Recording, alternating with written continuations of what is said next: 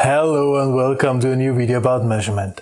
This time we are going to talk about flow measurement. We have heard how a floating flow measurement is in theory working, and now I want to show you a real sensor. We're here in my lab, in my school, hydrodynamic lab, quite some installations here. However, today I want to talk about this device here. Right? So this is a floating flow measurement actually. Now, this is the correct way to install it. There is an intake, that's on the bottom side, all right?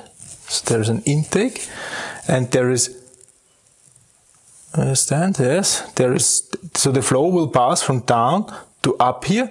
This is just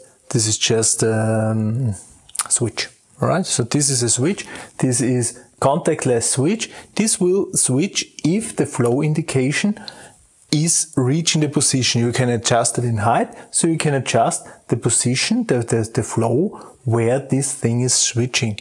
What is going up and down is this little device, this little floater down here. You see this metal device? Yeah?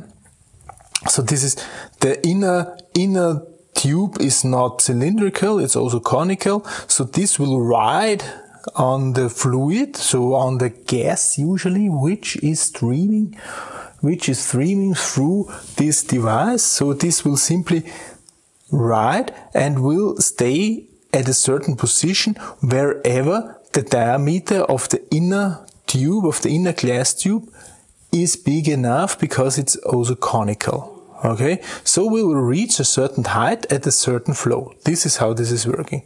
Maybe I can also show you how such indicator looks like. Come down a little bit. And here we see, now it would be already show a certain flow. This is because this is dependent on the way how this is installed. So you cannot install it somehow. Yeah, you have to install it this way, because this is calibrated, or this is only working with gravity. There are also then flow indicators which do have a spring, so that is spring loaded. They're usually not that long, but they exist as well. Okay, also flow indicators for liquids, then they're a little bit thicker, but the principle is exactly the same like I just shown you. Alright? So, that's it for this time. Thank you very much for listening. Goodbye.